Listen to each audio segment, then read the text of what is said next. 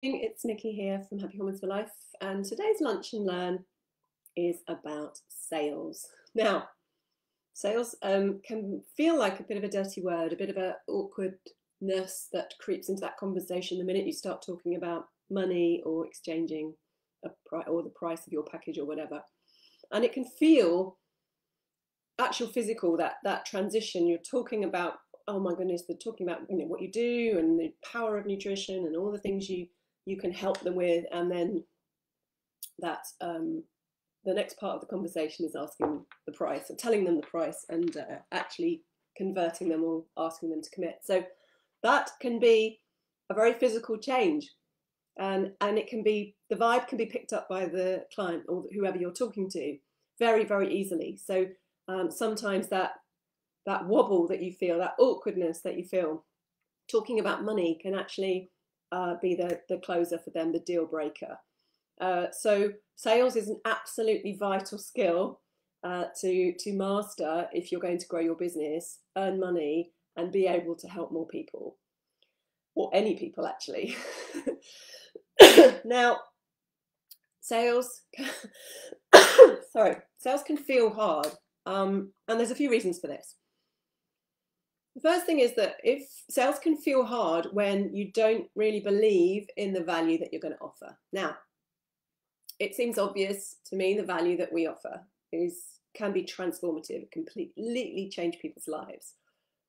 But when it's us that we're selling, or when it's us that's on the line here and we are providing those services, we can get those inner critics, that imposter syndrome, those voices that say, well, who do you think you are to kind of ask for this kind of money? Or why would anyone want to pay you for this? You're just not worth it, right? You're not going to be able to help. Everything you do is mediocre to rubbish. I'm being harsh here, but we get those really nasty, mean voices. And that can stop us truly believing in the value of what we do and what we offer.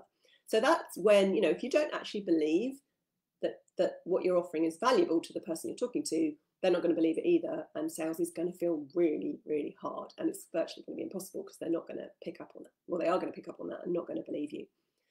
The second reason it can be hard is that we can't communicate the value. So we might believe it, but we can't communicate what we have to offer and how brilliant it is. Again, if we don't believe it ourselves, or perhaps we don't have the clarity and the confidence in our products yet, maybe we're just starting out, maybe we haven't, given much thought to our package or what might be best for that client, and it's then becomes difficult to communicate the value of that. Thirdly, we may not have a very good structure to our sales process. So, if you're suddenly asked, how you can help someone, and you're just going to pluck it out of the air, have a chat with someone, and then it can all feel very jumbled and muddled, and you don't know when to talk or when to listen. Without structure, the whole conversation can be quite confusing and disjointed, and then you don't know where you are in the conversation, and nor does your potential client, right? They're confused too. And then also we can have beliefs that are controlling our behavior. So I talked about this in the video last week about your money mindset and how that can really sabotage you every time you come to talk about money, because those beliefs just kick in and then they take over. Excuse my cough. So how do we get better at this? How do we get better at sales? Because if you don't work on this, you're always going to be stuck with selling kind of low value things that actually aren't going to make the big differences to the people that that your longer, bigger packages can make to people. So first of all, you've got to know your value. And again, this refers back to the money mindset video, but be really confident in your services. Now, if you're just starting out and you haven't done much client work, then look around you. Go and look at some of the nutritionists out there, the practitioners out there that are doing really well and are really changing people's lives. If you need more convincing of your own value, then go and sit on someone's shoulder, not at the moment, but maybe be asked to be a Zoom observer and see how they do it and the response to clients, or just ask them for a couple of case studies, or go and look at people's testimonials and see how much we're changing lives just by looking at nutrition, sleep, stress, and all the things we do. It is hugely important. And, you know, we cannot ever undervalue what we do. It's incredibly important. So you are part of that. You are no different to any other NT out there. You may have just qualified, that's fine. You actually probably know more research than we do. You just haven't had that clinical experience, but it is, you know, your knowledge is incredibly valuable. You know, you've spent a lot of money on your training, and you spent a lot of time and effort on it. So be really confident in what you know and what you're able to do for people, because that in itself will completely transform your conversations. Second thing is to work on that money mindset. So go back to that video and have a look at what might be causing those kind of that awkwardness around money, or, you know, those limiting beliefs around money, and really work on that, because that is, if you can nail that, you're halfway there, or you're most of the way there. So the other thing to do is to use testimonials and case studies all the time. Not in every post, but, you know, pepper your posts, your social media posts and your blogs with case studies and stories. This is what not only, you know, builds up your credibility and your expertise, but it also is really good for your own confidence as well. The more you read client testimonials and case studies, the more you remember how good you are and how you actually can transform people's lives, and that builds the confidence. So really get yourself in front of, if you're not getting testimonials already, I've talked about this before, but make sure you get something from everyone you deal with, clients, friends, whoever it is that you've helped, get them to put a little paragraph together. In fact, make a paragraph yourself of what you've done, what they came with, what the results were, why they would recommend you, that kind of thing. Very short and sweet, but make them a paragraph. Ask them if it's okay if you post that on social media or on your website with a little photo of them, and you're good to go. But again, like I said, it not only reflects and builds your credibility, but it's really good for your own confidence. Keep reminding you of what you do. Next is to communicate the benefits and not the features of what you do. So the easiest thing in the world is to talk to a potential client about your program. So say, you know, oh my goodness, I have a 3-month program. You get weekly consultations with me. You get a Facebook group, you get handouts, you get these resources and those resources. That's the easiest thing to do, because it's very, very safe to talk about that, and we love to put our programs together and what's included in that and all the rest of it. For the client you're talking to, it actually doesn't really move them at all. And it's not bringing them closer to committing to work with you, because actually they really don't care about what's inside your program and how you structure it. The thing they really care about is, what are they going to get out of it? What's in it for them? So instead of focusing on all the features, like how many calls they get, how many, you know, what tests they get, blah, blah, blah, you've got to focus on the benefits. And that is, you know, how are they going to feel after working with you? What's going to be the end result? Now, you're not guaranteeing anything, because obviously you can't do that. You're not promising that they are going to be 100% better.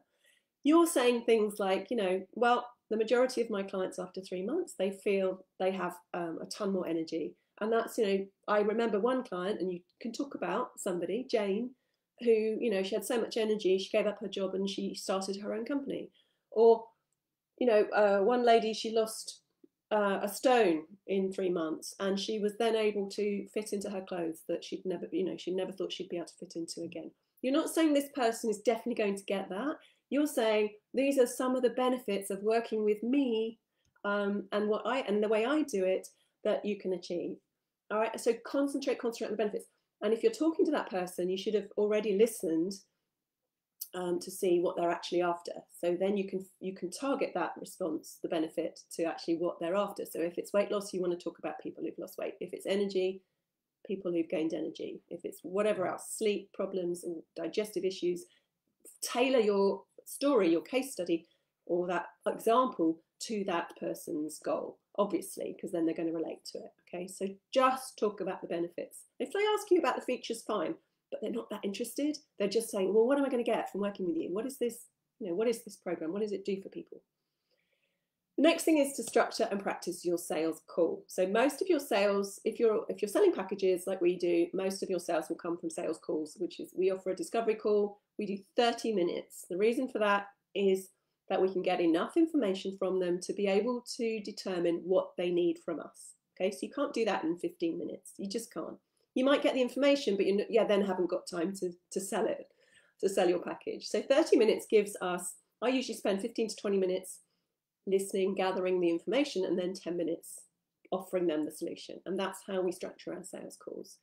The absolute key in a sales call is never give advice. It's not a mini consultation. You're not offering to solve their problems in half an hour. You're just having a discussion to find out whether you can actually help them, right? Or discuss their options. That is it. You're not going to give them the help on the call. And I see this time and time again, people giving free mini consultations.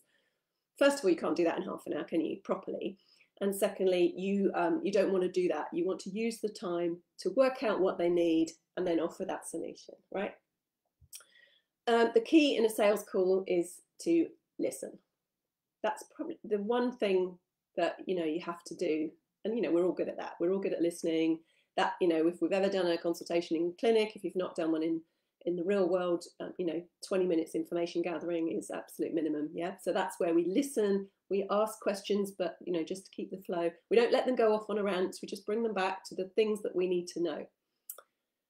They've probably never been heard like that before. If they've been to the doctors, they might get 5 or 6 minutes to actually talk. So this is incredibly important for them to feel heard. So don't go in talking about what you do. Listen to them at least for 15 minutes solid with a few prompts in terms of what you need to know. Because what you're listening for is, you want to listen for their motivation, their why, their goals. What is it that they really, really want? And it may not be what they first say it is. So someone may say to you, I want to lose weight. Well, that doesn't actually tell you much about them as a person and what they're actually wanting to achieve. What you might want to probe a bit further is why.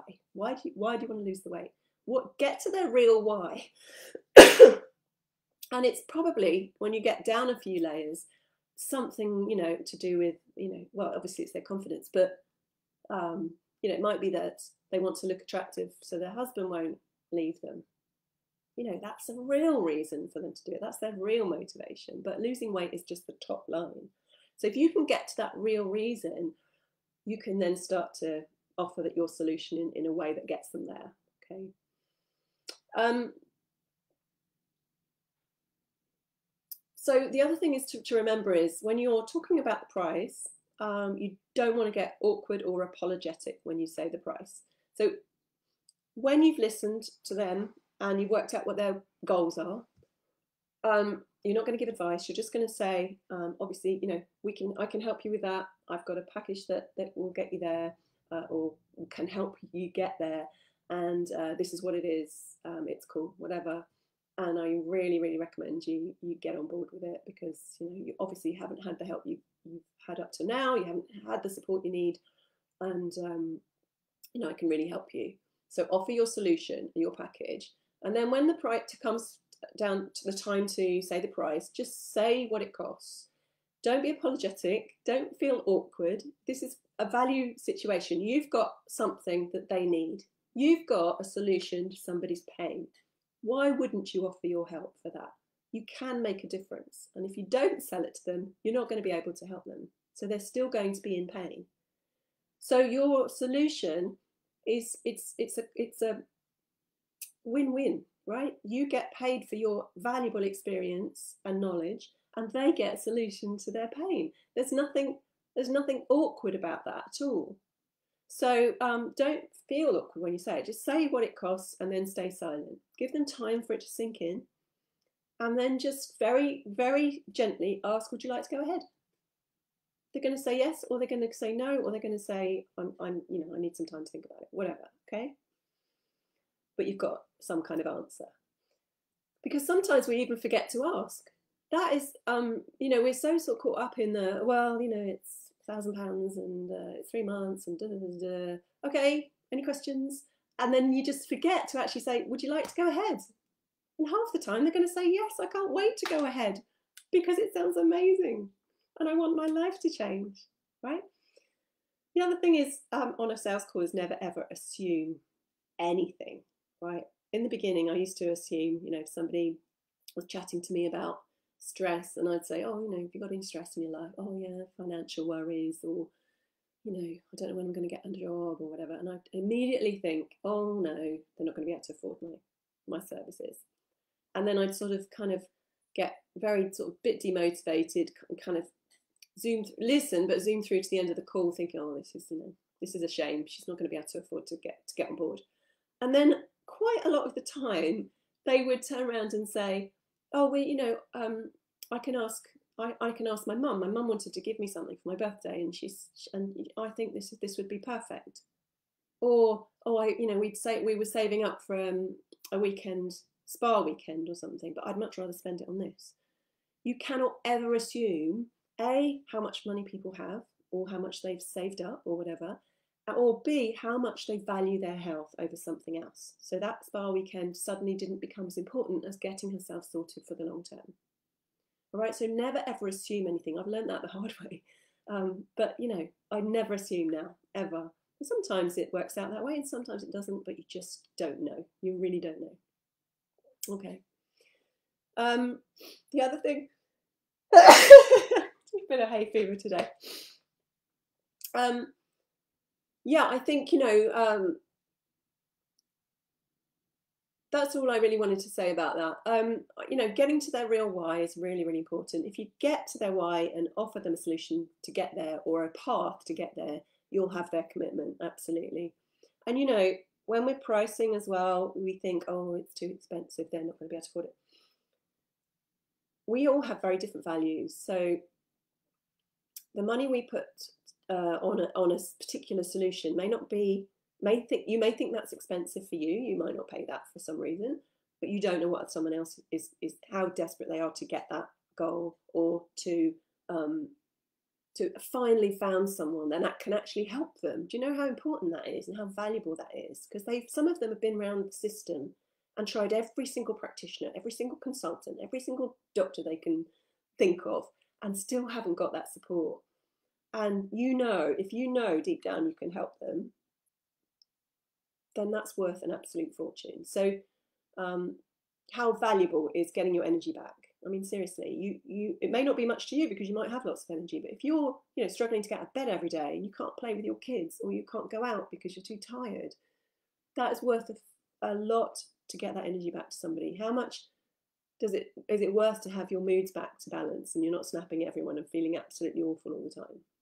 How much is it to get that weight finally off and keep it off? People would pay an awful lot to do just that, to not have IBS anymore, to get better sleep, to have a sharper brain and not have brain fog, whatever it is that you do. It's we cannot put a value on that. Sometimes it's priceless. So don't be afraid to sort of charge that higher amount and get rewarded for it, because it's huge. Sometimes it's really transformative, and they'll be so grateful and appreciative, and be singing your praises. And the higher you charge, the more committed they're going to be, and actually the more compliant they generally are, and the better results you're going to get. So it's win-win-win all round. I hope you enjoyed that and it was helpful today, and I will see you again next week. Take care.